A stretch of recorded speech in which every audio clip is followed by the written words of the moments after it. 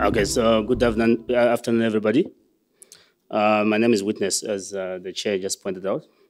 So I'm going to give my sort of reflections on the presentations that have been given. Very interesting presentations. So for me, I think the topic of learning to compete, I think that was it's a very good and very sort of timely sort of research intervention. Because obviously, for many African countries, when you think of even issues around decent employment, decent growth, or growth with equity, one of the areas where people are looking to is actually sort of developing and strengthening manufacturing would actually help Africa to grow in a more balanced way. So one of the things that I think John pointed out or touched on earlier on was that the productivity differentials between agriculture and manufacturing is quite huge, which I think many people or many studies have sort of alluded to that. But I've seen some recent work which sort of looking at trying to measure productivity per hour spent rather than productivity where you divide output by the number of total hours. So if you take that route, so for example, I know Chris Barrett from Cornell, they have done quite a bit of work around that, and actually the differential is not that huge if you look at productivity per hour. So essentially, because most of the time in agriculture, you have a productive season, especially in Africa. You have productive season and non-productive season. So when you take productivity, the usual way we measure it, we look at probably for the year, which means you are including the period where there's no real activity. So as a result, you find a huge disparity. But again, it's something that is debatable. So on the issue of exporting behavior of firms, and why some firms export and others don't. So I think one of the issues that was pointed out was that if you push a firm to export, it's likely to survive or it's likely to remain in the export market. And that's very good and that's very encouraging. But of course, what I would have wanted to hear more of is, as a policymaker, for example, how do you actually push the firm into the export market? I think that's an area that perhaps needs still further investigation. But I think that's probably from a policy point of view, it's very important to understand if you were to go to a policymaker, what do we tell them? So yes, it's good to know that the firms, if they enter, they are likely to survive. And I think there's obviously issues around these stresses might also come into play there. But I think the challenge is how do we actually, in the first place, get them in? So I think that's one of the big issues that we might need to think of in terms of research development going forward. Okay, so that's one thing. So then on the issue of FDI, that FDI is important. There's evidence of spillover effects, which is great.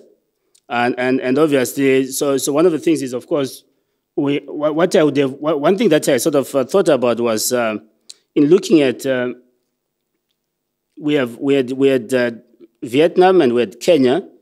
And of course, one of the things that was pointed out was that more engagement or direct interaction between export MNEs and local firms in Vietnam than in, for example, Kenya, where you tend to have more interaction among MNEs.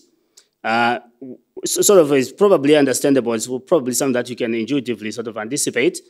But if I think of Africa also, the point that John was making, that Africa is heterogeneous. So I would have actually sort of wanted to see the results for Tunisia, where you have a big component of, or a big share of manufacturing GDP. Probably it might correlate very closely with Vietnam. I would do the same for South Africa, where there's already a strong industrial base. So that the engagement between the MNEs, so essentially there's sort of a natural, because you already have some big local firms who are also producing and probably themselves exporting. So if you bring in MNEs, you have a greater likelihood of getting more interaction between the two than when you have a very sort of different types of firms where maybe the local firms are very micro, and then the MNEs, so probably the interaction will be much limited. So I think looking at giving examples, maybe I would have benefited from a president if he had included the examples of Tunisia, for example, South Africa. But I think it's also encouraging that to know that where you have better interaction, then you tend to get better outcomes in terms of productivity. So I think it's something, again, that from a policy point of view would be interesting. So And also I was just thinking as I was sitting there, the issue of getting African firms to participate in global value chains. Because I think that is also one way where you can increase the engagement of African firms with international firms and also probably encourage learning from these firms. I'm doing okay. Okay, that's good. Okay. So on agglomeration issues, so it's actually sort of interesting, again, the results. So of course, most of them sort of conform to what a priori I would sort of expect. So what was sort of probably interesting for me and probably from a policy point of view also is the fact that clustering is not necessarily the best option for all types of for all firms. So I thought that was very, very interesting because probably sometimes we just promote clustering, but again, maybe one might want to take it a bit further and sort of try to figure out, so what does that mean from a policy point of view? So probably it's because from the presentation it came out as small firms might not benefit as much. True, but the question is whether we are talking of clustering of all types of firms, or you can also have clusters of different size firms.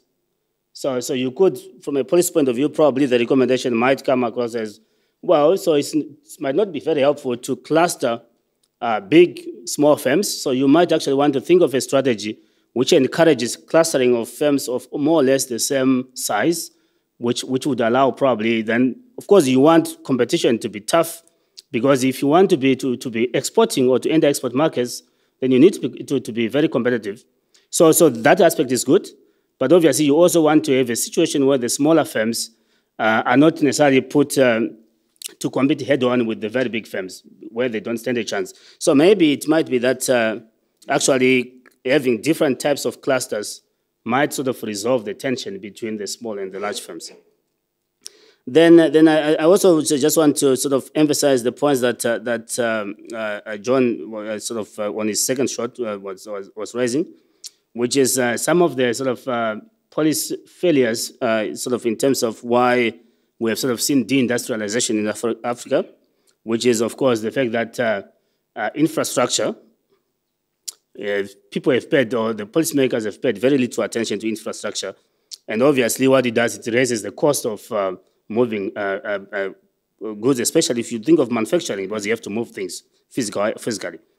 Then, of course, the issue of skills, I think that's a challenge, which again, in part, can be attributed to some of the consequences, or the consequences of the structural adjustment programs. Then, of course, the issue of firm capabilities, and of course, the issue of investment climate. So one of the things that I just want to speak to is, of course, in terms of, yes. So in terms of building firm capabilities, I think this is an area where, again, it's not clear how government or how policymakers can actually come in to assist firms in building capabilities. But again, the issue of ensuring that firms adopt global best practices in production, which in most cases is not just about the physical or technology, but actually the softer skills, which in my sort of at least in when I used to work in government, so we had some tours of where we were sort of going to check to see what's happening in some of the small firms, and obviously, so I think in that aspect the government was sort of proactive, trying to bring in people from outside the country, where, let's say Asia, where they have done these things of sort of improving the production line, if you want. So essentially you find that firms actually, even the way people sit in the factory, you can actually, it can make a huge difference. Just the way the layout of the factory can make a huge difference in terms of your productivity. So obviously I think some of these things are very, very important. And of course, one of the issues is, well, they have to be funded. So who's going to fund them? That's one issue. And also, I think the issue of political will, and also the issue of, I think in the morning session, I think it came across very strongly that ideology matters. So sometimes people don't believe that government or policymakers can actually assist. So in a way, it does affect how much one can achieve. Okay, thank you.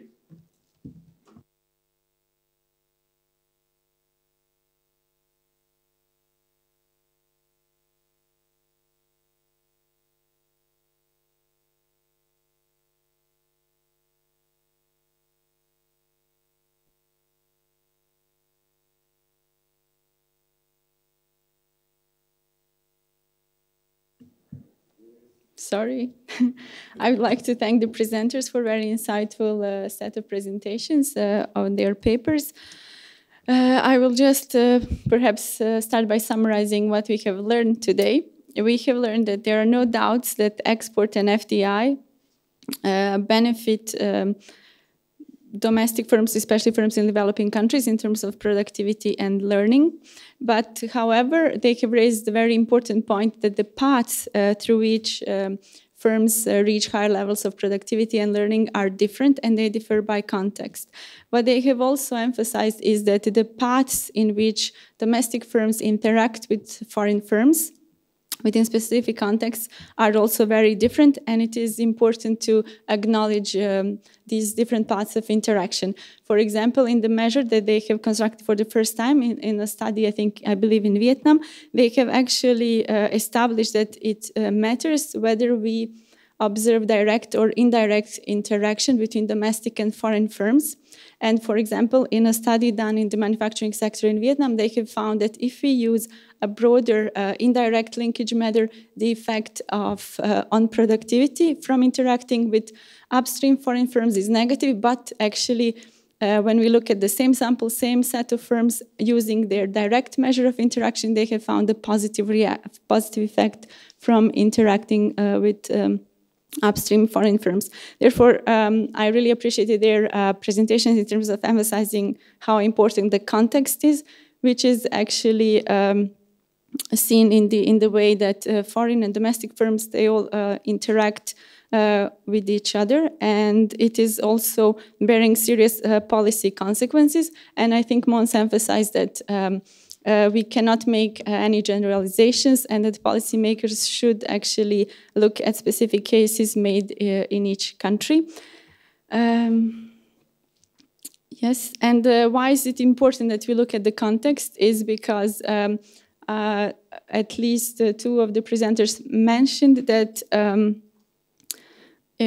actually the largest gains are made by firms who enter the exporting sector and who are at the same time linked with foreign direct investments.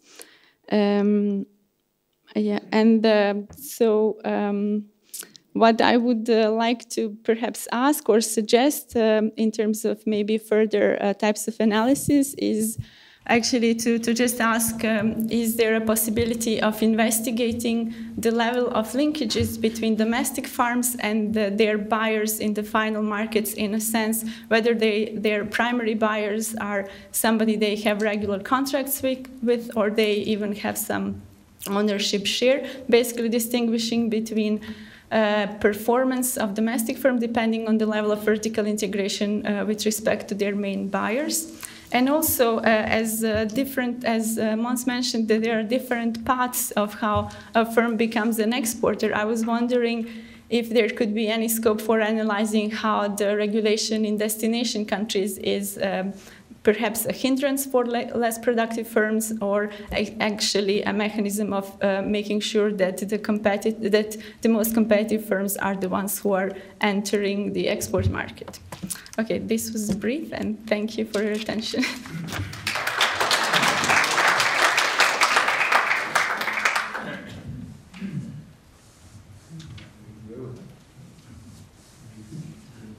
So now we are ready to discuss. Comments, questions are welcome. If you can be brief, starting from there, 1, 2, 3, 4, 5. Yes, please. 6. Is there a mic going around? Yes, please. Okay, thank you very much for the very interesting presentation. So my name is Abdoulaye Sek from Cheikh Anta Diop University in Dakar, Senegal.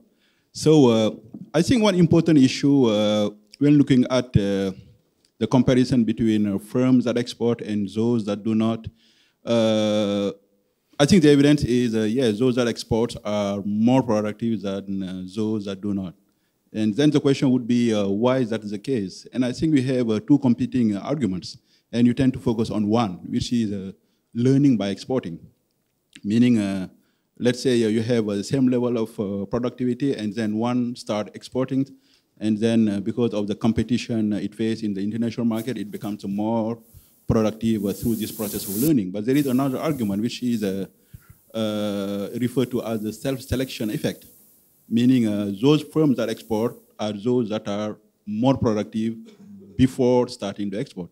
So my question is, which effect tends to dominate the other, and what would be the policy implication for each one of these two effects? And a second question, which is also very quick, is I think one thing that may prevent technology from being transferred from foreign firms to domestic firms would be a low labor mobility. And I see this as one of the mechanisms through which technology may go from one firm to another. So the fact is that we may not have a large labor mobility or turnover may be preventing this technology transfer within a given country. So exactly, what can you say about this labor turnover as a potential mechanism through which technology may be transferred from one firm to another? Thank you. Thank you very much. Justin, proximity to save time. Well, first, congratulations for a very successful and informative studies. And my question is related to get more information from the empirical studies.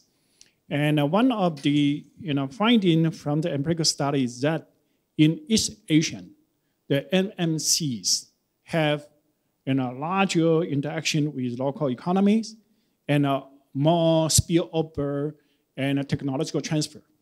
And in African countries, less.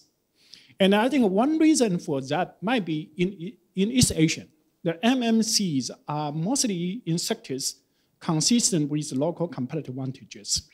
And I use the East Asian country as an exporting basis. And under that kind of situation, certainly they will have consistent with local competitive advantages, and a local firm will be easier to enter, and they also rely on more of the local supplies to build up their supply chains. And in Africa, many of the MMCs are in the natural resource sectors. They are very capital intensive, and since they are so capital intensive, local firm would be harder to enter. And so that will certainly have less interactions, less technological spillover.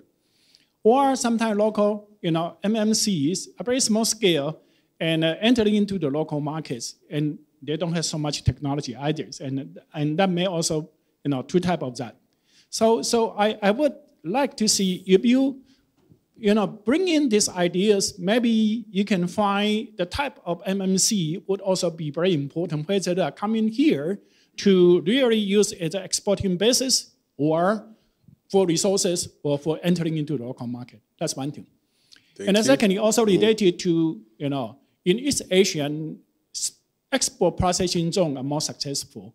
And in Africa, export processing zone or industrial park were not successful.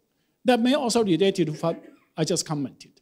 Because in East Asian, special economic zone or industrial parks are in general built to help the country to do export. But in Africa, we did not see much of using special economic zone or industrial park for export, except now in Ethiopia, they started to do that. And once they started to do that, I think they are all more successful also, just like in Borodami and also the Eastern industrial parks in that case. Thank you. Thank you very much. In the middle there.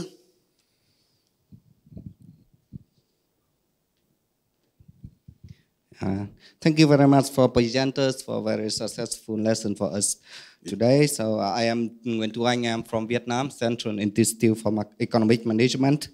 I have two small questions. The first question to professors on page, when you see that exporting firms have a higher productivity, but I'm wondering, do you consider the size in terms of labor does matter or not? Because this is a very important question for policymakers to subsidy or to promote SME or to promote small firm and medium term firms to graduate to a larger firm. Because if larger firm, more productivity, larger firm is tend to export and have a higher profitability. So my question is, does the size matter? Size in terms of labor? And the second question is, I return to the comment by Professor Justin, M&E's demand and M&E's connection with the local firms. I have a different viewpoint here. I think that's in Asian countries, M&Es have more connection with the domestic firms because they have demand that. If they don't have demand for local supplies, they should use their current supplies from their supplying networks. Why they don't have demand in Africa countries, and why they do have demand in Asian countries, especially in China? I think that is economy of scale. If those are M&Es, they sell all their products in the market near the country, or they have in the proximity around their location. So they have demand to use the local supplies.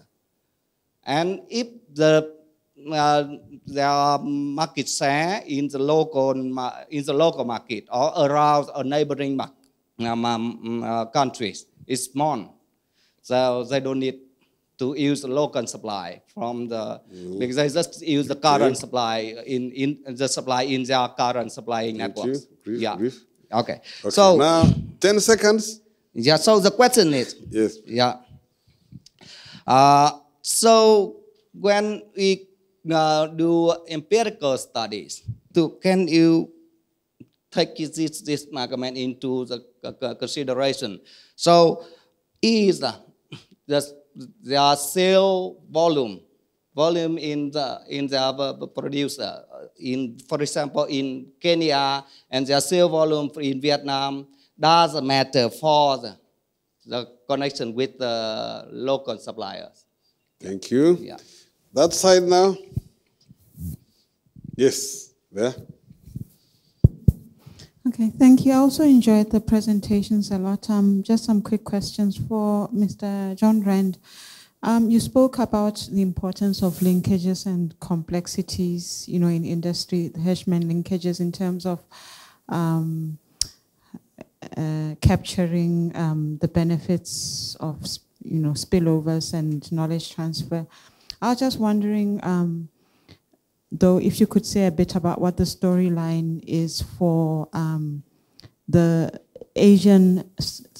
Southeast Asian multinationals today in the electronic industry. Did they go along the same development path where they engaged with multinationals as local indigenous firms and grow from there?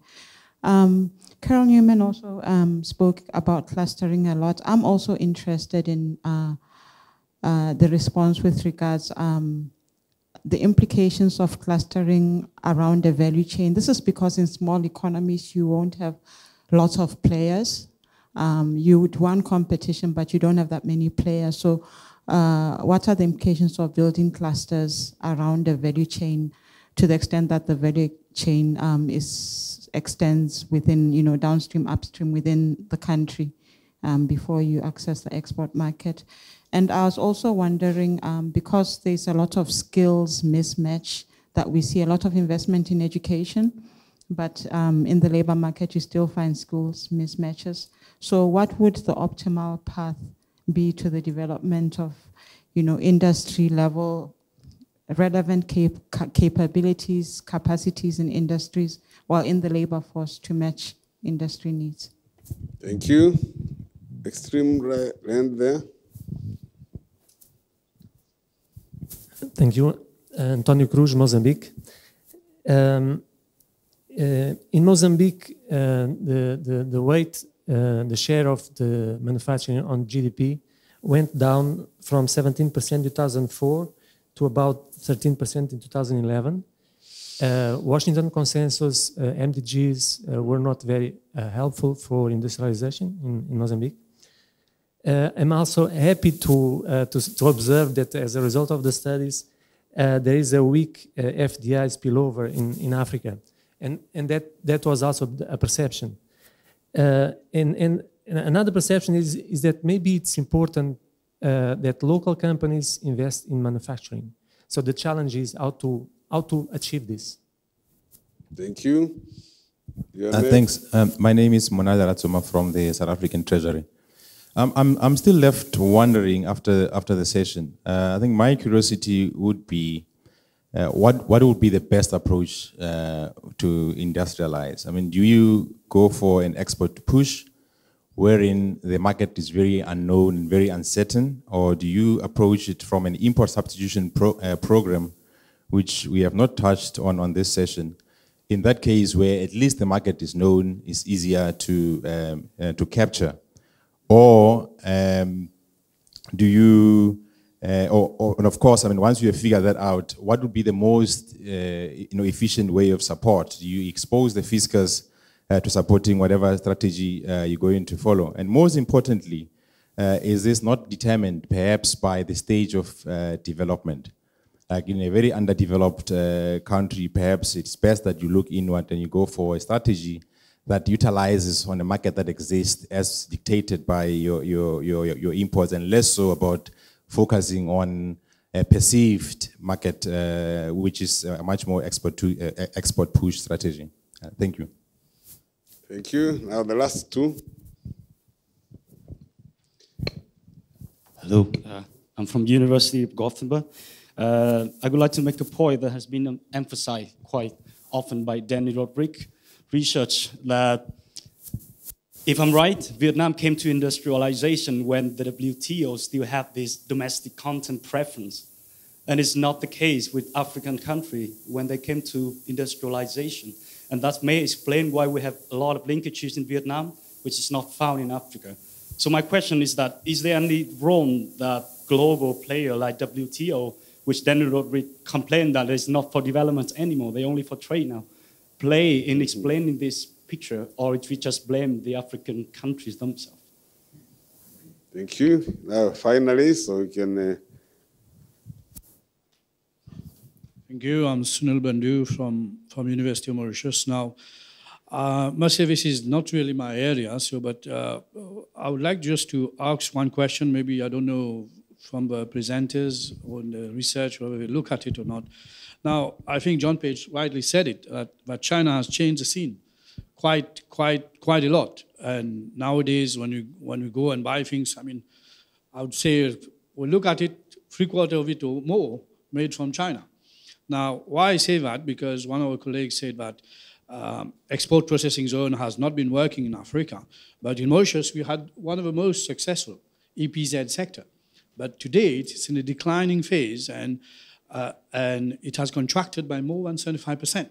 And these firms are moving out, or moving to the rest of Africa, and you need to go up the value chain. If you don't go up the value chain, you don't survive. But going up the value chain is not easy. You need new technology, you need better skilled labor, and so on. So an issue which I've seen some people in the area talking about is equitable trade. Now, what you got to say about this? But how can you compete with China? These guys are telling you that the labor cost is so low, and you just can't compete. So you can put it on the policymakers, on the government, but when they're starting, they didn't know about these new challenges and so on. And this issue is coming up in many forums about equitable trade. So I'd like to know what are your views on that. Thank you. Thank you. Now, the last one. Please. Thank you very much. My name is Monte Aluwalia from India. Actually, so many questions have been asked that I was strongly tempted to duck. But since you've handed me the mic, I had a somewhat different question from what a lot of the others are. I mean, it's a very interesting presentations made, and maybe I'm directing this question at John Page. I mean, I agree with the general approach that, you know, if you interpret industrial policy to mean that, look, it's not just a case of liberalizing and then waiting for good things to happen. You have to do a lot of things, and you emphasized infrastructure, special economic zones, and skill development, all of which I agree. But I think industrial policy also used to be interpreted. And I think certainly Danny Roderick, whom you invoked a minute ago, did suggest that at one time, that there are some industries that you need to pick up, kind of picking the winners type of approach. I didn't find in any of the presentations a statement about whether the research suggests that that's a good thing or not. And of course, in large countries that always come, I come from India, so this is always raised, and Danny is usually invoked. So I really want to know, what's your view?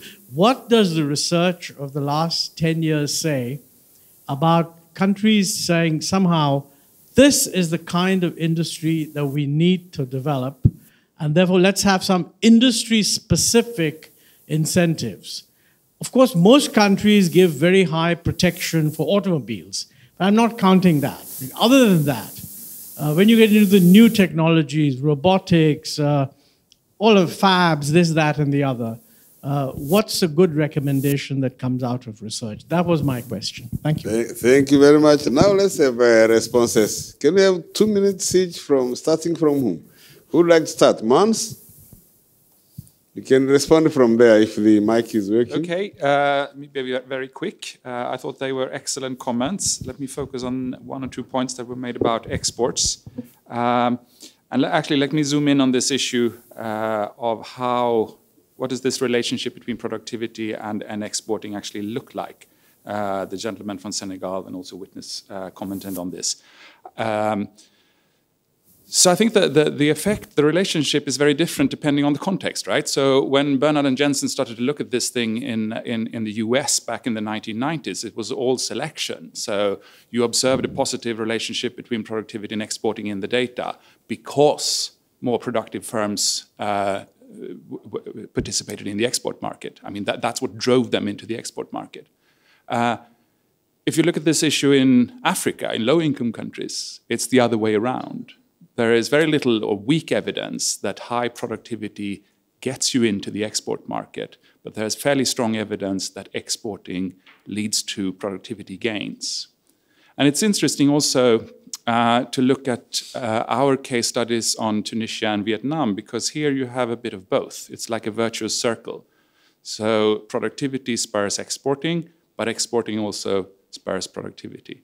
So coming back to what I said earlier, again, the bottom line is that this is pretty context specific. I also would like to comment on this issue. So how do we get firms into the export market, right? Well, one of the things that we found is that entry costs are very high. Okay, so that's a fact that we think we have established. So what do you make of that fact? Well, one kind of naive response to that is to say, well, let's try to reduce entry costs. Yeah, that would be wonderful.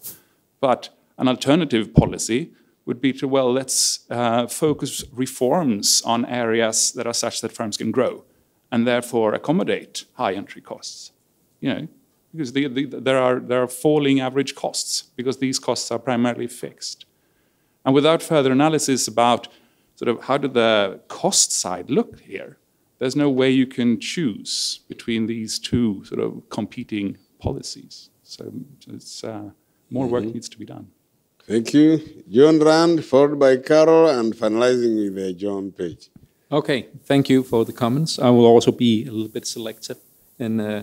But I will take up this, and before John steals it, the labor mobility and technologies transfers comment. We actually studied this in the papers, and this is, I think, one of the results that John likes the most is that we actually see a lot of labor mobility in these transfers. So we see that labor is previously employed individuals in multinational firms are actually establishing firms, and they get actually often directly connected as either suppliers or customers of that M&E where they were employed. So we actually see these linkages being very strong in Africa. So this is one of our key results that we also have in the forthcoming book, that some of these linkages can actually be strongly mobilized through increased labor mobility and facilitating entrepreneurship of new firms, of new African firms, and so forth, credit support and so forth. But you could maybe target previous employees of MNEs. That could potentially be a successful policy, it turns out. So that was a very good question, I think, and there is much more in the book about this. Then about the differential effects of due to sector differences, that was Justin's comment. There's no doubt about that the type of MNE or MNC is critically important. But our study actually showed we focused in on the manufacturing sector, leaving out these mineral resource-rich countries. We have them in, but we do not focus so much on this, and that may reduce the linkages that we find a little bit of a bias in the results. But other studies have shown that linkages from the mining sector they are very weak. This is from the manufacturing sector, and we just confirm that the linkages are very weak. So we're actually confirming the results from the mining sector, at least. But it's a topic that we need to explore more. There's a question about this. Did Asian countries go through the same process of lack of linkages? And you referred to electronic sector in the beginning. I can only cite some of our colleagues from the experience from Malaysia. I think it actually is combined with Antonio's comment a little bit, that it also depends on how you structure ownership of these MNEs, how many linkages will be transferred to the domestic economy. We have been a little bit too hands-off, I think, in actually demanding that MNEs have a joint ownership structure when they're entering developing countries. I know it's not, I will take that on my part, but I think we could actually demand more of MNEs when they enter a lot of developing country settings and demand something about joint ownership, especially for lower income countries, to generate these spillovers. Did we see that in Malaysia? In some sense we did, yes. So we could actually demand more of the MNEs in the African setting, in my view. The final one, picking winners. I actually like this because and I will just cite Hausmann and Hidalgo, their work, and Daniel Roderick as well, in the initial work of their economic complexity and linkages literature. They are actually stating, yes, we can pick winners, but we need to pick the industries that has the most linkages to the remaining economy. So it's not the same industry in every country. It's the industry that is most linked to other domestic firms in the economy. Do we have methods for doing this? Yes, we do. Has it been done in a lot of countries? No, it hasn't. So we have a lot of work to do in identifying linkages to pick the winners, in my view, to generate these spillover effects. Thank you very much. Carol? Thank you, and thank you for all of the questions and comments. I'll be very quick so we can give the last word to John. I'll just answer the specific question about clustering that was asked by witness and by another speaker. So whether or not it makes sense to cluster around a value chain, or whether or not it makes sense to have clusters of similar firms within the same zones. And I think that, again, it comes back down to context. So in our work now, we didn't look at SEZs specifically. We looked at the whole distribution of firms in a country and looked at the pattern of clustering, developed clusters around them, and then looked at what was happening inside. So in Ethiopia, for example, the knowledge transfers are happening between similar firms, whereas in other contexts like Vietnam, they're happening between firms in different sectors. So it really matters, and it really depends on the context that you're dealing with. So in order for the value chain, clustering around a value chain, for that to really work, I think it comes back down to one of our fundamental conclusions in all of this, is that it depends on the firm capabilities. Are the capabilities there for firms to actually benefit from those linkages within those clusters? So I think I'll leave it at that. Thank you very much. Now, John, you can fill any gaps and wind up, please. In 2 minutes, right? I can give you a half a minute more. Let me just speak to 3 points and then fulfill my obligation, which my old friend Paul Collier tells me is that you never go to a public event without a shameless book plug. So if I forget, Carol, kick me and I'll do the shameless book plug at the end. 3 things.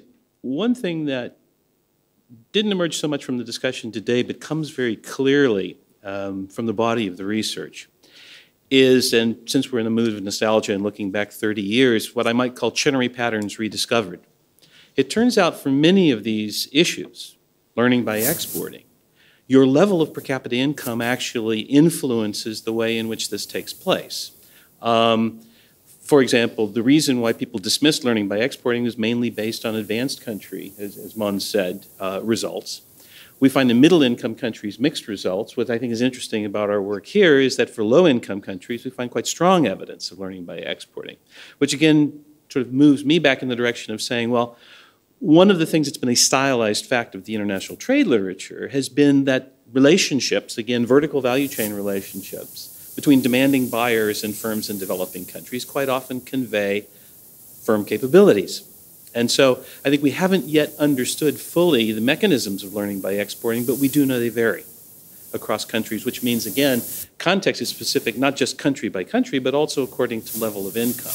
Agglomeration is a very similar thing. It turns out that urbanization economies apparently, being in a city, are more important in higher technology industries and in richer countries. And localization economies, and kind of near everybody who does something similar to what you do, are more important in low-income countries. That has to be set off against the competition issue, because in lower income countries it tends to be a more localized market and more competition, driving me in the direction of saying, well, maybe you need an export-oriented spatial industrial policy at low levels of income. But again, context is specific. So the Chenery patterns matter, and we've teased out a few, I think, which is useful. The question on the WTO raised, to my mind, a broader issue, which is the international governance structure well set up to help support this industrialization effort in Africa? And my answer would be no. First of all, the two most important players in the game, the EU and the United States, have quite dissimilar preference programs for imports of African products. They should be harmonized, they should be regularized, and they should be made as generous as possible. They should be time-bound, of course, but there's no reason why AGOA and the economic partnerships agreements couldn't be brought together and made more rational. Then there's the third big player, which is China.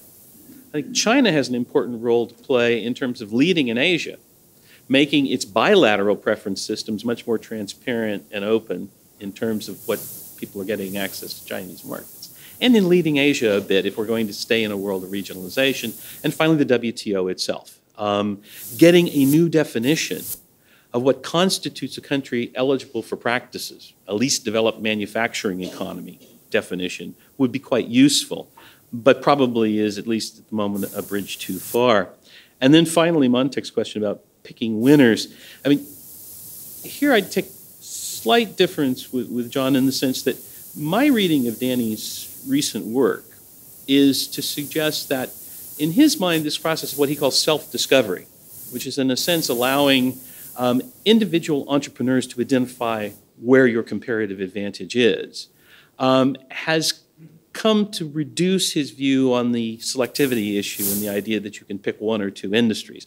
I think, again, it may be well related to the level of income. If you're worried about the middle income trap in a country like South Africa or in India, you've got to deal with a very different set of priorities for industrial policy than if you're worried about just getting some industry in a country like Tanzania or Kenya. So somewhat more subtle thinking there.